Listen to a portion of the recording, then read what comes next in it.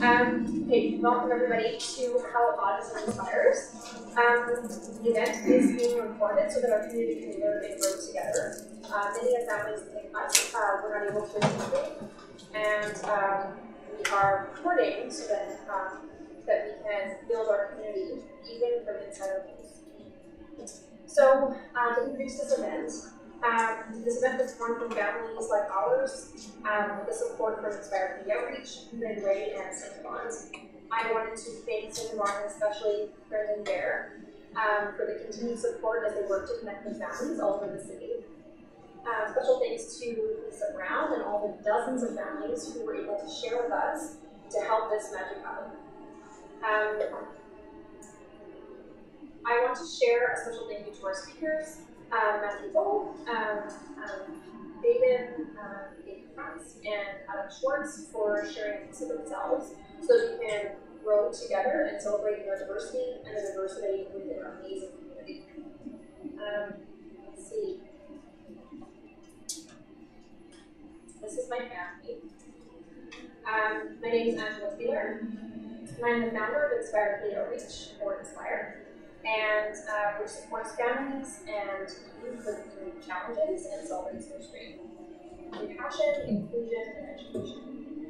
I'm an advocate, I believe strongly in human rights, and I'm a mother of 4 incredible humans, and I have a son with autism.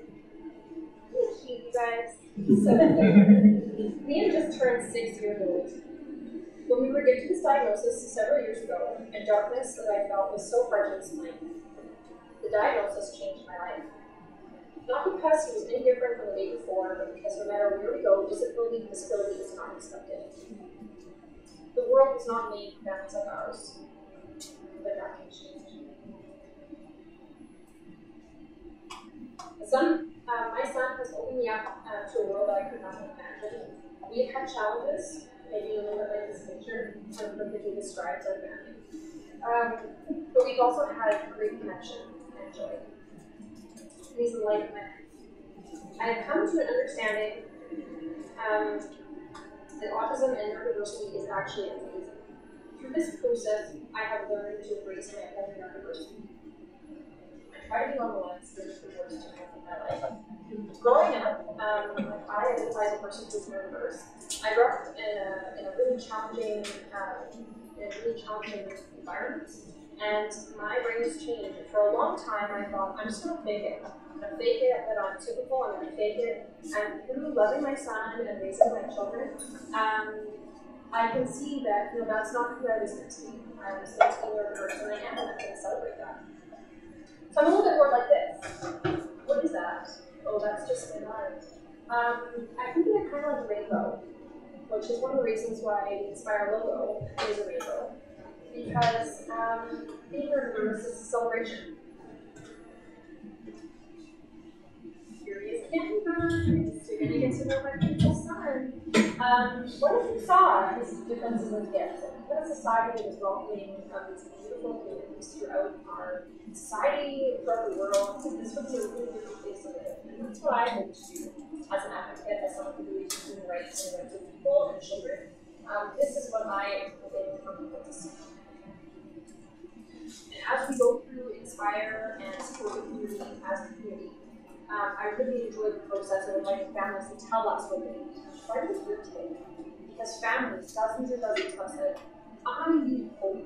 I need to see celebration. I need to celebrate this diversity in my family and understand it in a new, different way.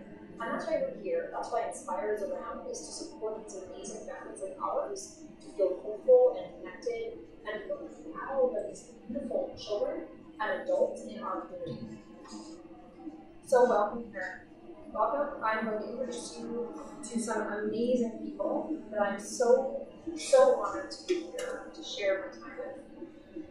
And thank you. We invite all of our community to tell us what they'd like to see. It's not about us without us. We want families leading what families get from programming and education, and you guys are important to us. So I would love to introduce my colleague and friend Matthew. Matthew Bowe is he's actually 17 years old. He's in high school. He's really truly an inspiration. He He actually is the founder and creator of Matthew's Autism Journey, which is, I recommend everybody go and check it out on Facebook and Twitter. And he has 40,000 followers. I didn't even know there was that many people that are on Facebook out there. So I would love to invite him to come up and share with us a little bit about his story so that we can feel inspired. Facebook actually is 2 billion. Almost like what is it, 1 in 4 people that live on this planet are on Facebook or something like that. 30,000 of us are all. Yeah.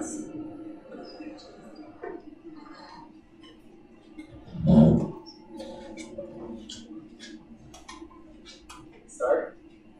Yes, please. Thank you so much. Hello everyone. I'm glad to be here with you all today. My name is Matthew. I'm the founder of the Matthew's Autism Journey Facebook page. And I'm not sure if many people have heard of it yet, but it's quite, it's grown quite popular, especially within the local area here. I started it one night last October. It was October 1st, 2016, so it's been just a year. Because for a long time, I was wanting to do something to show people that autistic people do amazing things. And I didn't know what that would be. I mean, I had never really been much of a social media person beforehand, but I decided, well, I've seen what some other pages can do to raise awareness for their causes. So I thought, well, why not make one for myself? And quite frankly, I never expected it to be that successful. But I started it that night, and the next day I put it together. I downloaded it, and I wrote up all the biographies and stuff, and I just set it up. Then I launched it. Within, I want to say it was within 3 days, I had 500 followers, and then with over a week at 1,000. The messages just started pouring in.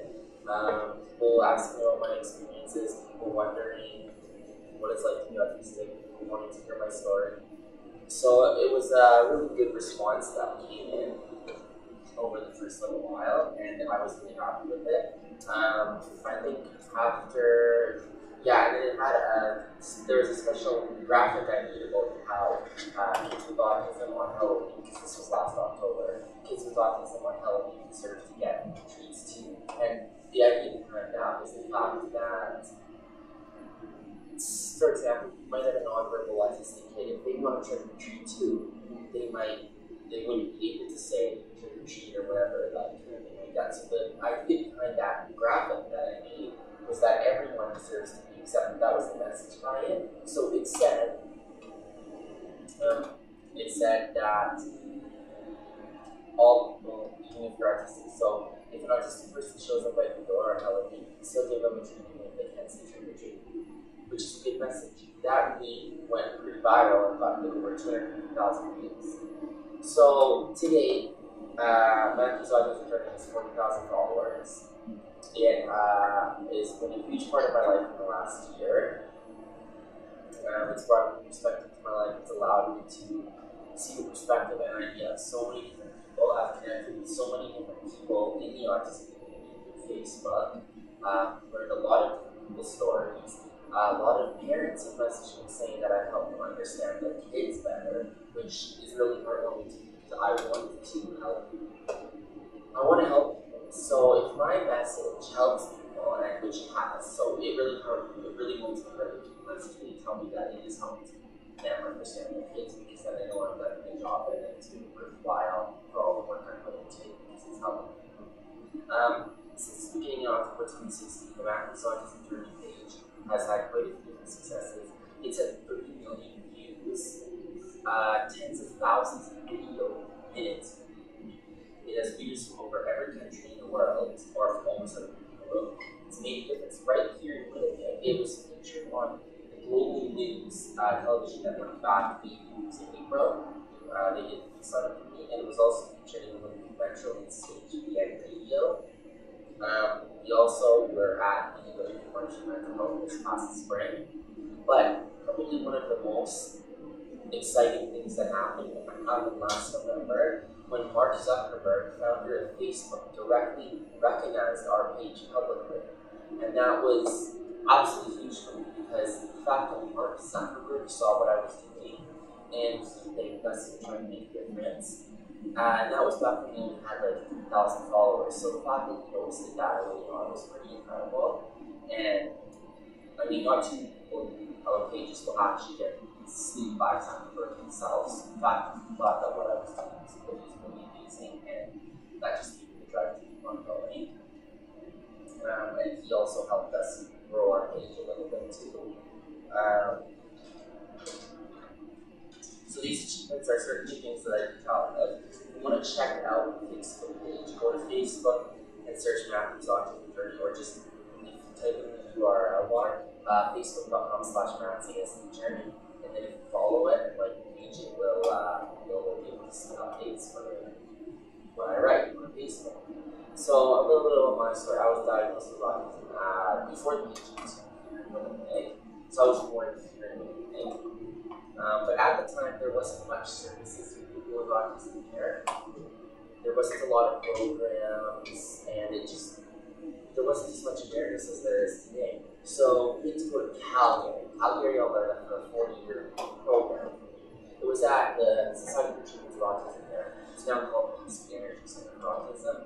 And I worked with therapists there, and they taught me a lot of basic life skills, and they taught me how to read, they taught me how to talk, they taught me how to socialize, and don't forget I was just a little kid then, so I mean, it's what you teach little kids, basically, normal skills. So I learned to socialize, and because that stuff was really hard for me. So I basically learned, taught me how to function in life at that point in my life. So it was a 4-year program. I was there from ages 2 to 6. So that's the time that we lived in Calgary. They were really great there. I have some very fond memories of it. In fact, in 2015, I got to meet one of my old therapists in Calgary, which is pretty special. Her name was Shannon, and I'm still friends with her on Facebook today. I did end up going to kindergarten in Calgary, so I guess I started my schooling there, but by the time that I started grade 1, once I was done my autism program at age 6, we decided to move back to Winnipeg. And when we moved back to Winnipeg, it was a change for all of us, but that's, I started school here in Winnipeg. I started grade 1 at Strathfield Elementary, and for the most part, elementary school was pretty good.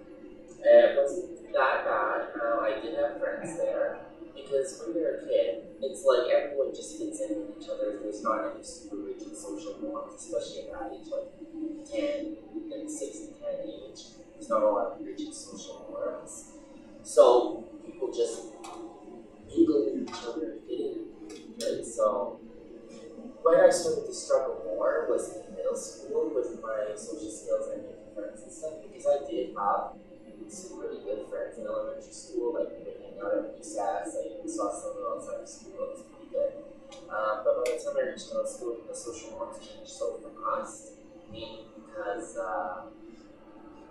we're getting older, and what's socially expected is different, and expected to not act as much of a kid anymore, if that makes sense. So it was hard for me because it was such a big change from like grade 5 to grade 6 was like probably the most major change. And that was challenging for me because everyone started acting so grown up suddenly. And then for me, with my problems with making friends and stuff, I've always been shy. So that was really, really, really hard for me to make that transition to middle school. But I managed. However, for the full 3 years of middle school, I didn't have a whole lot of friends, even though I tried. It was just really hard. During the lunch breaks and stuff, I would often sit in the corner by myself. I would feel left out. I would just feel sad that I didn't have a lot of friends. I tried, but it was hard at the time. But things changed when I got to high school. In high school, I started putting forth a really, really, really strong effort to make a good amount of friends and to socialize with people and to use my understanding and stuff. So I have made definitely some good friends in high school now, which I'm proud of. I have on my social media, I talk to people all the time in my classes, and that's stuff that I never did in middle school or anything like that. A lot of people in my school know who I am, and a lot of people follow my Facebook now. So I'm pretty proud of the fact that I've come so far and made all that progress there. And that's a really good thing because it feels good to actually have some friends that accept you for who you are now, especially after all the struggles. Because one of the biggest struggles for people that have autism is not just discrimination, not accepting who they are, not understanding. Experience that so many times in early arts. It's not fun, it's not easy. But I've learned a lot from my life and I'm trying to make improvements every single day. One very special achievement is just this past year, for this past school year, actually, last week, at my school award ceremony, I ended up receiving an award for the third highest GPA in last year's grade 11 class, E1. So that was pretty special for me because I put in a lot of work into my schoolwork. I studied a lot and I just worked really hard because, I mean, grade 11 is easy, high school is easy. I was taking chemistry, which I only can this year. And it's not easy. So I put in a lot of work into my schoolwork. I don't have to have anything modified or changed. All I have that's a little different is that I'm usually allowed some extra time on tests if I need it, which helps. Once I graduate from John Taylor this fall or next June, what I want to do is I want to apply to the University of Manitoba and I want to go there. I actually plan to apply this winter so that I can hopefully get into the multiple maintain term. And I want to eventually pursue in medicine, and my dream is to help kids with cancer because I've seen what happened to those kids is devastating, and I think I have what it takes to be able to go that far in my life and be able to achieve stuff like that. I would love to become like a doctor or a nurse and help kids with cancer. And I think that since I work hard in school and since I just work hard at everything in my life, I think I'll be able to hopefully do that in the future. And I'm excited because I only have this school year left before I graduate from John Taylor, and then I'll turn it into next summer and then from the university. It's exciting. One of the main struggles that autistic people face, there's a couple of struggles that we're going to talk about here. A struggle that is tough is trying to find a job as an autistic person. It's probably one of the hardest struggles. I don't have a job right now, but I did last. It's really hard job interviews and stuff like that, and I've had job interviews where I I've done my best, but I kind of faltered a little bit or stuttered, and it's just not easy. That is one of the most stressful situations that I've faced in a job interview when you are being expected to do everything perfectly, expected to be shown what you can do, expected to say all the right things. Imagine the stress. It's stressful for a normal person who's not autistic. So imagine how stressful it is for someone who is autistic. I've experienced that many times, and it's really hard and really frustrating. So just think of the stress that you have going to a job interview and multiply it by 20. That's what it's like for an autistic person. It literally is one of the most stressful experiences you will ever have. And one of the most frustrating things is I feel, and I've had these many times I've posted videos on my page about this, I feel that employers don't really understand autistic people, that they think that they're just going to get high ability, but in reality they're not. In fact, autistic people can actually be an asset to a workplace because we often have special skills and we can focus on what we want to do. For example, if we know what we need to do and we're interested in what we can get a job done very well when we're into it. That's why so many autistic people do amazing if they're in the field of their special interests or stuff like that. Because they can just work really hard. And autistic people can work really used to a workplace, mainly because we can see the world in a different way than most people, and that can actually be an asset in many aspects. That's one of the things I always say about myself is that I can see things from multiple perspectives. When I feel that sometimes not everyone can, I can see things in a special way, and it's hard to explain what way that is, but I can see things differently than most people, and that I think especially because it allows me to understand things. So I wish that employers would give autistic people a better chance and understand that they are, accept them for who they are, because autistic people really can make great additions to our work team, as long as they're given a chance and proper accommodations. And we don't always need to have accommodations.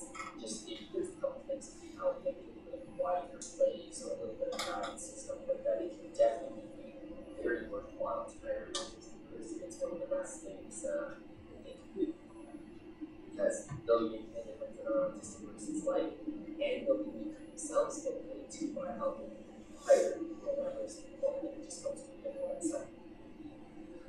Each autistic person faces challenges, but also has different strengths. Like I said, one of my strengths I think is noticing the world in a different way. Everyone has their challenges, everyone has their strengths. One of the challenges for me is obviously, like I said, my social skills and issues, but they're getting better all the time now. I'm making more friends and I'm becoming more sociable, and it's work in progress, but I'm proud of the progress that I've made. One of the main issues that autistic people seem to face, and I've had this myself, is sensory issues with clothing. It's one of the countless things. I had really bad when I was younger to the point where it would feel like, what did it really feel like? If you feel a negative clothing on that's causing you sensory issues, it can literally feel like being suddenly driven into the skin, even if the piece of clothing is perfectly soft. It's just about the way the brain responds to certain touch sensations, and it can actually play at any times and very annoying. So when an autistic person says that something is sensory for them, it would be if you could just accept that they're having that and try to help them feel better or try to make accommodations that would be really good, because it can be a struggle. So oftentimes I don't like wearing jeans or really rough clothing. I can't wear shirts with photos on it or it drives me absolutely crazy. It's just way too hard, because it feels like if I'm wearing a shirt with a logo, it just feels like it's taking me to my chest, and it just moves it in and can't even continue on it. That's how frustrating sometimes. So I try to wear soft clothing that's velvet, and sometimes that's really. And it can change from time to time, because some days, one night you feel fine, but you wear it the next day it won't. It just depends on how you feel in that day, and it's kind of random, and I can't explain why. But sometimes some days sensations are worse than others. I used to have bad sensations for noise, and a lot of people have that. It used to be like whenever we would have a school presentation or anything like that, I would have to wear earbuds, because it was really hard on me, even when the noise wasn't loud for most people. One of the worst things ever was, I still hate this today, is when they fire drills in school, because the noise is so loud. I put my hands over my ears, people look at me like I'm crazy, and it's horrible, because like, what else am I supposed to do? It feels like it's busting my ears out, and then people look at me like I'm weird and my hands over my ears, no one else is doing it. But the problem is that my ears are more sensitive than most people. They've gotten better over time, but they used to be really bad, like to the point where just normal conversation will bother me sometimes. As I've gotten older, that slowly gets better. So I'm glad about that it's getting better. And it's just that I'm going to deal with it better now too. The clothing issues are still on and off. Sometimes certain clothing will feel really sensitive, sometimes it will feel fine, sometimes it will be good. One of the interesting things is if I'm wet, like I just came out of the shower or something like that, then I can't put on jeans or anything rough like that, because the sensory issues ultimately. I have to know if I'm done sweating or something like that, I have to have soft clothing on, otherwise it feels like it's just ripping my skin. That's how frustrating it is. Autistic people can bring amazing points to the world, and they really should be accepted for the job, because you can do a lot of great things, as you can see with Matthew's autism journey, how it's reached out to people so far.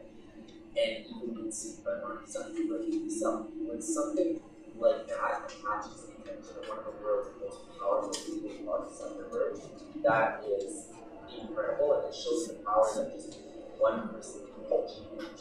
Because you've seen that with Matthew's autism journey already. excited to see where it's going to go in the future in my life.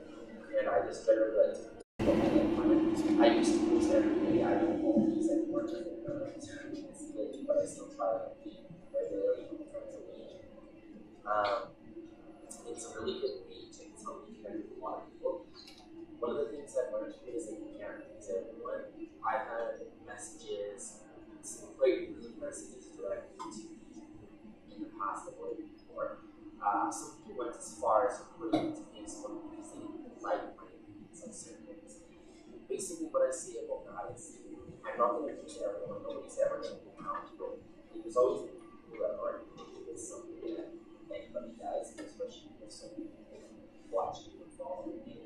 But it's my view to just, it's helping me learn to just accept that there's always people like that, and that the positives and people way outweigh the bad people. As in, for every bad person, there's 100 good people out there. And the reason that we just hear about, like a lot of times, people don't think guys hear about a lot of bad people in the media and stuff, but in reality, there are actually a lot more good people than that. I want to thank you for all having me here today. There's going to be a question period and I'd like to do all if you want, and I can answer any questions that you might have about me and my autism journey. Or I can answer some questions right now. That's okay, Angela. That's okay. Okay. Thank you for doing this.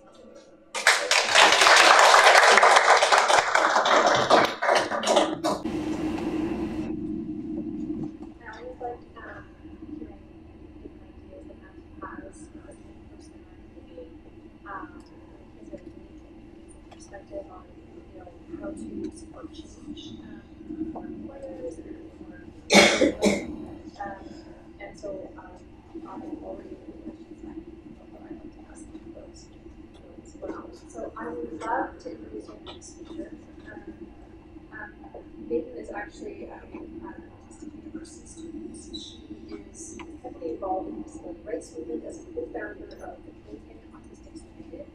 And her ultimate goal is to create a world of autistic people have opportunities to speak for themselves and access to their rights. Important things that I definitely would like to. So I'd love to welcome you to come and speak to our audience.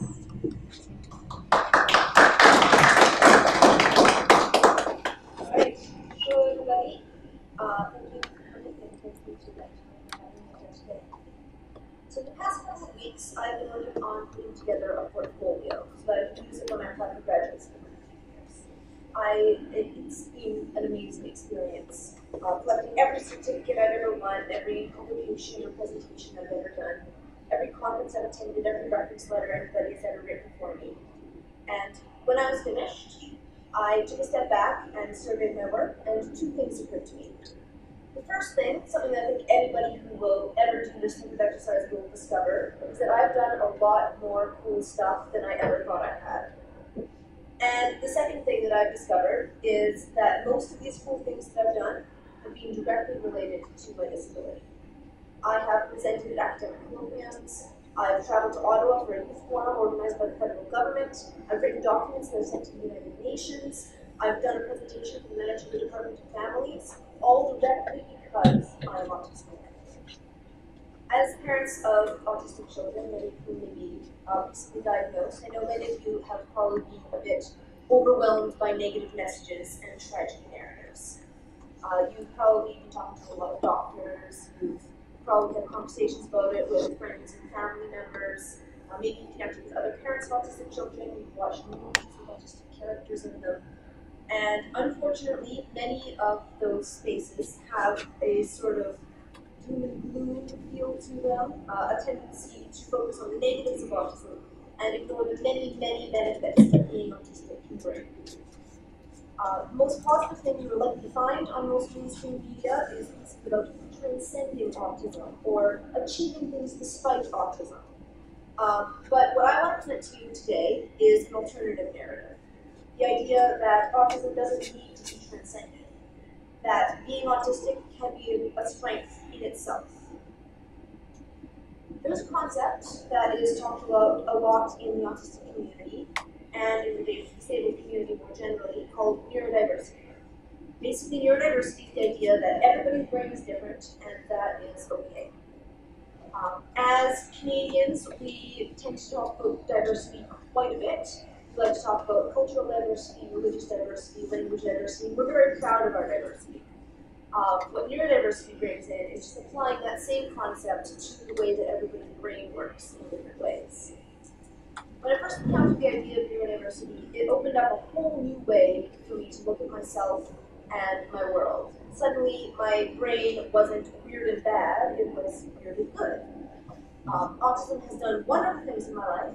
It's made me detail-oriented, it's made me able to see patterns in everything around me, it's given me a different perspective, allowing me to question why things are the way they are and who says they have to be.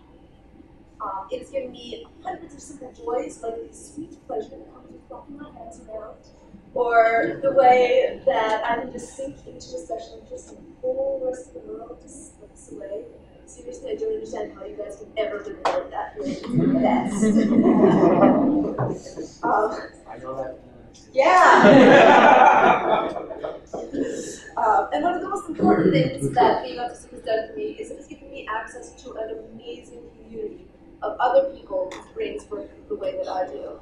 This community transcends national borders, it transcends cultures and different types of identities. And I've been able to form connections with people who I never would have met otherwise. My life has been hugely improved by being autistic and becoming part of the neurodiversity movement. Has allowed me to move past the stigma surrounding autism and learn how to celebrate being autistic. Since many of you may be relatively new to the world of autism, you may have been hearing a lot of never talk recently. Lots of long lists of things that your children will never be able to do because they're autistic. And I can tell you, most of these lies, or at the very least they're highly oversimplified. So, for example, I'm autistic, I have a job, I go to university, I volunteer, I am in a relationship with somebody that I care about deeply, and I do these things a bit differently, but that doesn't mean that the ways that I do them are any less valid or that they don't exist. And in some cases, the adaptations I have may actually be an advantage and give me sort of a step up over the people who do things in the ways that we think of as normal. So, for example, in my relationship, we have a clearly negotiated set of guidelines written out in a Word document indicating what we like, what we dislike, what pet names to avoid, the level of PDA that's appropriate, and so on and so forth. And we negotiated all of that before our first date. This kind of explicit communication is unusual for most couples, as far as I understand it. Neurotypicals tend to have concepts of abstract social norms and working on trying to trial and error, figure out what the other person likes. But because neither of us are particularly good at picking up on social cues, we decided to communicate early and explicitly, and therefore we've avoided a lot of the conflicts and misunderstandings that a lot of neurotypical relationships encounter. This makes our relationship unusual, but it also makes it far better than it would have been if we hadn't done that communication. So, even if your child does not do things normally, that doesn't mean that they're not going to do things in the way that is fulfilling. And even if they never hit those milestones, getting a job or a relationship or a university degree, that's going to be okay too. There are many, many ways to live a happy and fulfilling life other than the traditional American dream. The important thing is that your child is happy and fulfilled, not that they hit all the same markers that are expected of their typical child. Sometimes the things you imagine and desire for your children are very different from the things that they would choose for themselves. If you've ever watched a young adult movie, you will know this. My parents have also been a huge influence in my life, helping me to grow into a healthy and happy autistic person. From the time I was a small child, my home was always a place of love and acceptance. My parents' focus has always been on building their relationship with me and giving me a happy life rather than teaching me to be normal or to change my behaviors in any way. When I refused to smile at anybody outside my immediate family for months, they just told offended strangers that I was not obligated to smile at them. When I resisted cuddling, they never forced the issue. They allowed me to set my own boundaries about my own body. When I expressed joy by flapping my hands wildly in the air, my parents knew that no matter how I expressed it, the fact that I was happy was far more important than the fact that I was expressing it wrong. This allowed me to grow up without a lot of the messages that a lot of my friends internalized, such as that they are broken or not good enough. I was able to succeed because nobody ever told me that I would not be able to. And I felt my parents loved me exactly as I was from a very young age. My parents also made an effort to connect with me on my terms. I've never been good at small talk. I probably never will be. The topic of, hello, nice weather we've been having, how are the kids? Just seems incredibly dull to me, and I don't understand why you people do that. So some people tend to assume that this means that I am unfriendly or I don't like to talk, but in fact I'm very friendly. I just don't speak the language of small talk very well. Ask me about the Newsboy strike of 1899 and you will find out exactly how much I like to talk. And my parents understood this. They supported me in my interests, always encouraged me to share the things that I learned with them. And the time and energy they put into listening to me talk about Harry Potter for hours made me feel loved and like I had something valuable to give to the world. They allowed me to grow up enjoying my special interests, learning more about the world through them rather than trying to suppress them to ignore them. And I know at this point some of you may be thinking that my story doesn't apply to you. Maybe you're thinking, I've got all the positive traits of autism and your kid does all the things that makes things difficult. I promise you, this is not true. Maybe your child is nonverbal and you don't think they'll ever learn to express themselves, at least to the people that they are closest to. And with a bit of creativity, that is almost always possible. So let me end with an example of an area where I still don't communicate well verbally, even today. As I mentioned earlier, I love my parents and I'm extremely grateful to them for everything they've done for me. But I almost never say the words, I love you, out loud to them.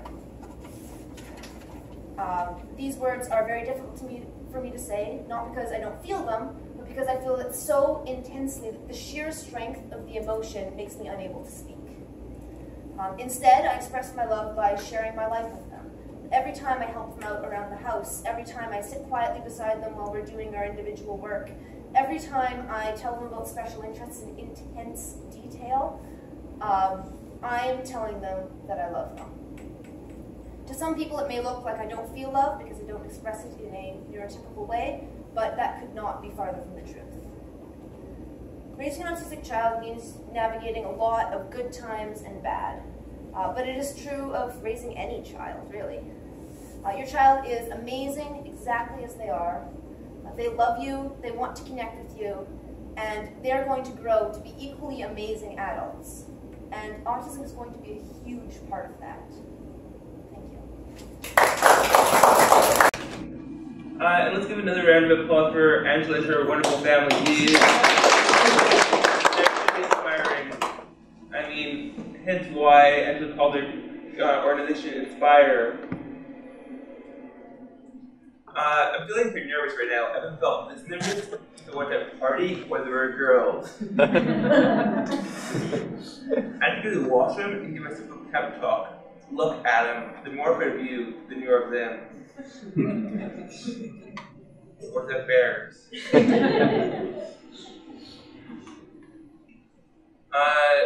As you guys know, Asperger's is a neurological difference which is usually characterized by challenges socializing, trouble making eye contact, trouble with reading body language,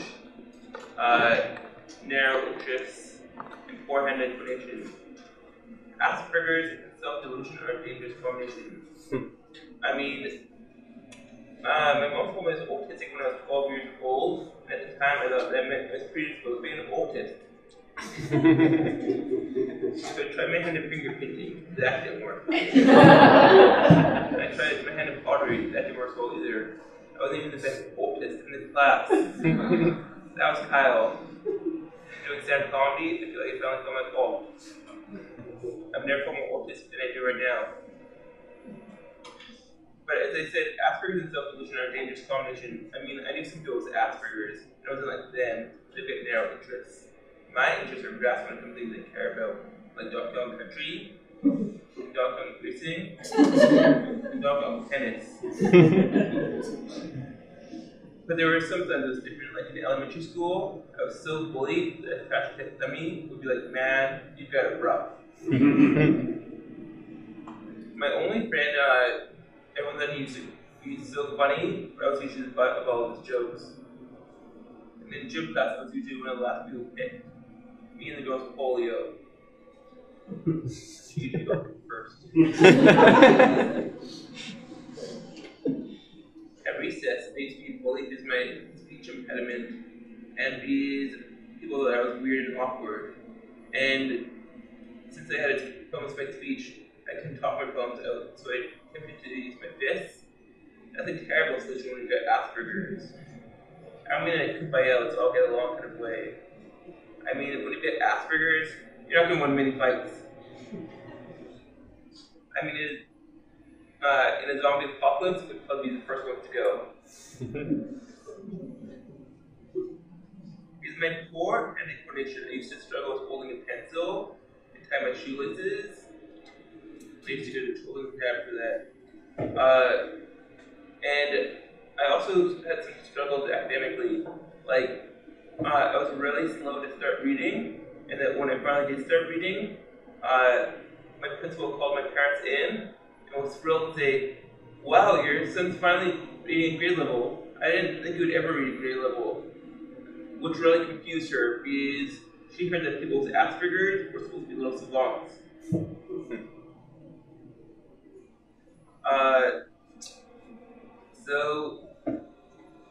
Let me tell you the story. When I was in elementary school, I used to be part of my school's running club. So one day, we went to the St.Amant Park for a race.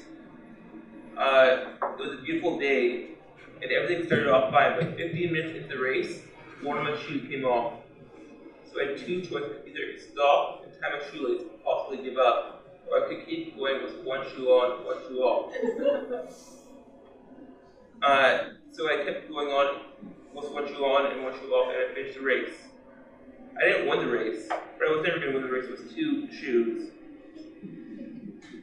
Having the story is a true story, but it's also a metaphor for what life is like with Asperger's. I mean, we're all running the same race. We all want the same things. Friends, significant other we love, a job where we feel respected and we feel like we're making a meaningful difference. But when you have Asperger's, you're in the same race and it's just 8 times harder for you because you're running with one shoe on and one shoe off. When you've got Asperger's, that shoe off is metaphorical. It's represented by our challenges with socializing and our hand-eye coordination. But we're also incredibly resilient. Like, we often are able to meet many of the obstacles that get in our way and overcome them, and just keep on going, plodding along. So, I, like many other young boys, wanted to be a professional athlete growing up. But that wasn't really good dream because I didn't really have the best hand-eye coordination. Like in high school, when I played on my high school basketball team, people didn't pass me the ball because they thought passing me the ball was just as bad as turning the ball over. I also wanted to be an actor, but who would think that being an actor would be a good fit for someone with Asperger's when we have a hard time reading and showing emotions? This is what it would look like. Begin scene. Guess what? What? There's a 5% discount on Giant Tiger. Wow. And scene.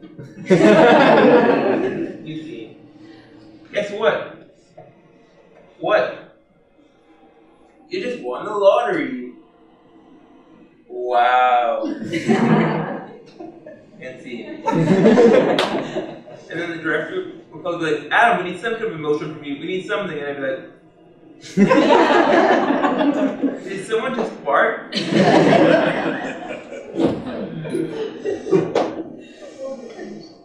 Talking about actors, people are constantly developing celebrity crushes, and celebrities are always saying things like everyone, just like everyone else. So I wonder if there's any celebrities out there that develop crushes on complete nobodies, where they're like, he's so plain looking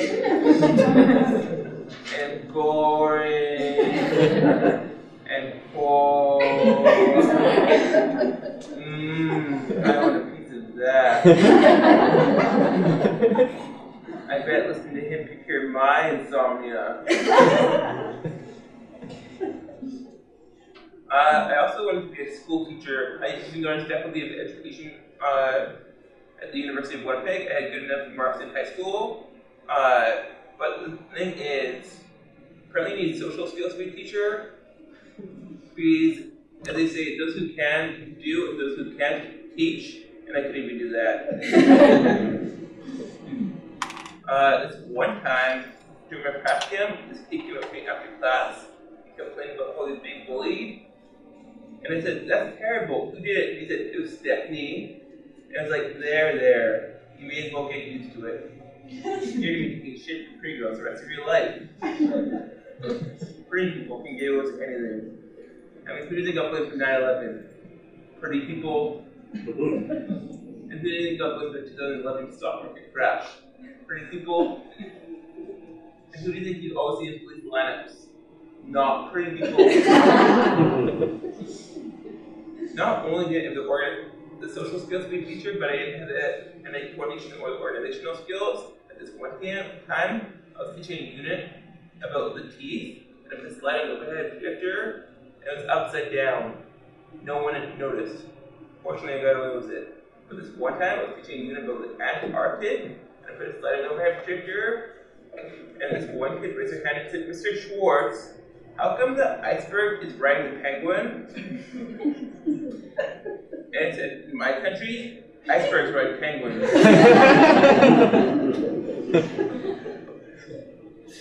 Needless to say, teaching didn't work. The kids walked all over me. This was one race I was not going to win. One constant thing in my life was that I had a speech impediment. So this affected my ability to talk in front of large groups, like students, and my ability to talk to girls at the bar. So I eventually went to these voice and diction classes put on by this retired acting teacher. And the last assignment was to do a 3-minute stand-up comedy routine. I didn't do enough preparing for it because I thought that it would be easy because I had always had my class laughing with and mostly at me. So I underprepared and it didn't go very well. So I eventually went to this other comedy mic to try to redeem myself. So instead of having to worry about going over to other people and making small talk, some of them even invited me to come sit with them and buy the beer. I was so in. But the only problem was that I was the only comedian there who lived at home and had a curfew. So I had to go outside and I was calling my drug dealer. Yeah, I've been a little late picking of that stuff. No, I haven't been drinking. Yes, I love you too. Drug dealers, am I right? But the time that I got my most laughs was when I was my usual awkward self on stage. And the more awkward I was, the more laughs I got. So soon I started coming to terms of having Asperger's and being a giant social misfit. But stand-up comedy gave me a bit of a community, and it also felt like it was more where I belonged, and it was something that I could do. So I kept at it. But yeah, unfortunately, stand-up comedy doesn't pay the bills. Like Nancy mentioned, it's really hard to get a job when you get Asperger's. Job interviews for people with Asperger's are all each of their own adventure stories. That no matter what passes you down, die. And they always ask the same kind of questions like, what are some of your strengths? Well, I'm really good at video games, not so much racing video games. Okay, well, what are some of your weaknesses? Well, I've got Asperger's, so it's dealer's choice.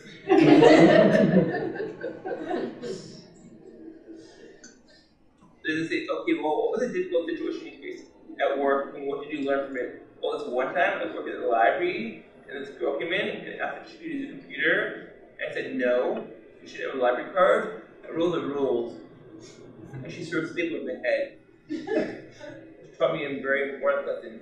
I'd be a horrible hostage negotiator. They'd be like, all right, I want $1 million in a private airplane or else the hostages get it. And I'd be like, no. Then they'd be like, all right, I want a private airplane or else the hostages get it. And I'd be like, no. Then they'd be like, all right, I want a large pizza and a 2-liter Diet Coke or else the hostages get it. And I'd be like, no. And then my supervisor would be like, Adam, why couldn't you just get the large pizza and the 2-liter Diet Coke? And I would say, sir, the rules are no negotiating with terrorists. They always end the job interview with this question, what do you know about our company? That's a terrible question to ask someone with Asperger's, since we have no filter. I'll tell you the truth.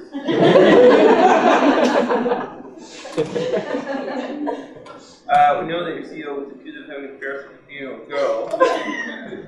And that you guys are in cahoots with the 9 guards.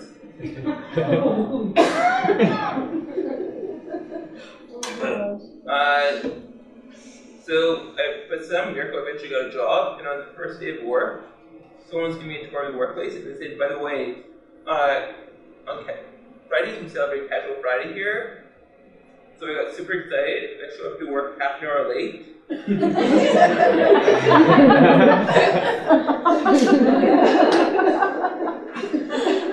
it's my sweatpants, and a shirt that said born to be meh.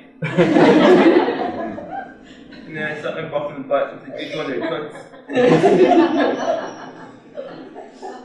So people are often wondering whether they should disclose about their disability and about having Asperger's.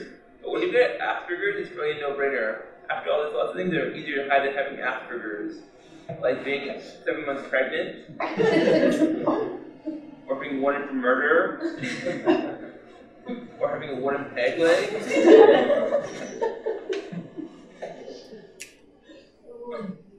So when I disclosed about my disability to my supervisor and said, I've got Asperger's, he said, no you don't.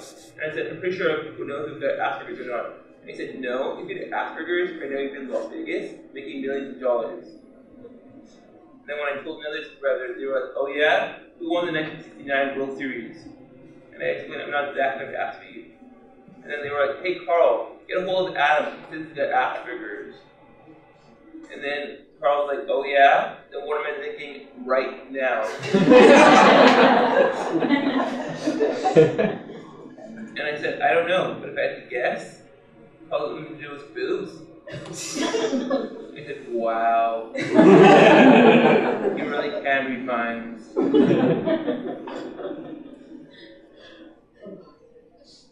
But the important part is that most of us with Asperger's can't really hide it, so we may as well take pride in being different and our autism being on the autism spectrum. There's lots of good things about it. I think there should be an Asperger's pride parade. Granted, no one would show up. And if they did, we'd all be wearing sweatpants. Comfort first. Boy, do we hate shopping. And because of our poor sense of direction on the way to the legislative building, I'll get so lost, we would have to call our moms to come and get us. Technology is supposed to help, since we're balancing things, since we're getting lost. Instead of being Siri, where am I? Be Siri, where are you?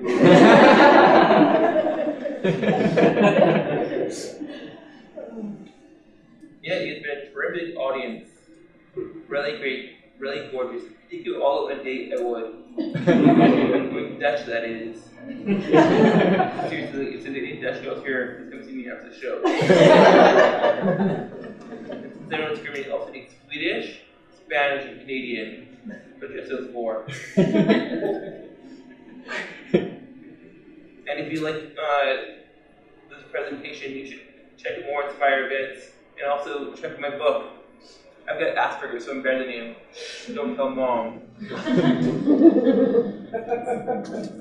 So, well, let's give another round of applause to Angela and her husband for bringing up